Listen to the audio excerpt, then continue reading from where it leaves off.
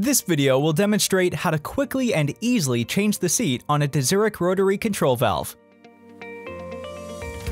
Tools for changing the rotary control valve seat include Allen wrenches and removable thread locking compound.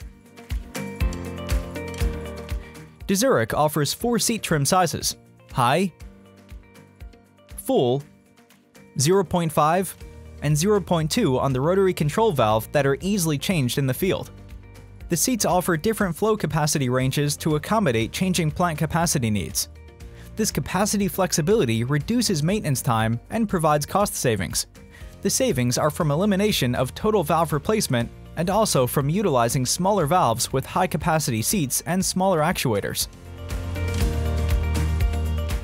New seats can be ordered as seat replacement kits. The kit includes a seat, an O-ring seal, and gasket.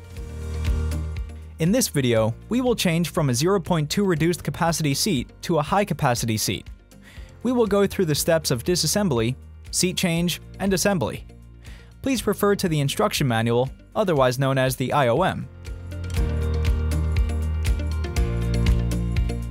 Be sure to follow all cautions and warnings on the IOM. Once the valve is removed from the pipeline, remove the 2 screws, the seat retainer, and gasket from the body.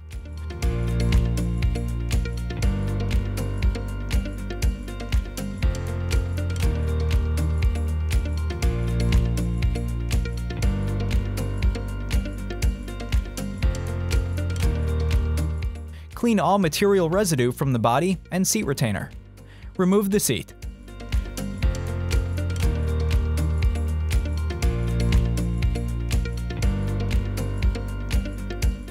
Place the high-capacity seat into the valve body with the beveled side of the seat toward the plug. If replacing a reduced trim seat with offset orifice, position the orifice in the 3 o'clock position as shown in the IOM. If replacing a tungsten carbide seat, DeZURIK recommends replacing the plug and seat together as a matched set since they are lapped together in the factory to minimize seat leakage.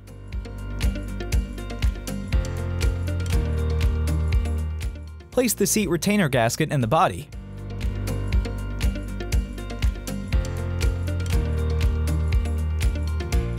Inspect the O-ring seal for any nicks or cuts and replace if necessary. Place the seat retainer in the valve body with the thin wall of the seat retainer facing the 3 o'clock position.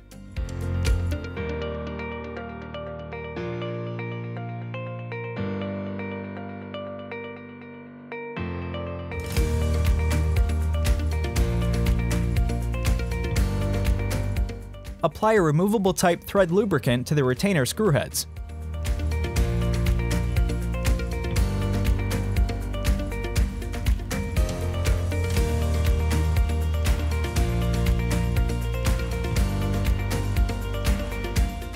Tighten the retainer screws evenly to the torque values shown in the IOM, while allowing the seat to center on the closed plug.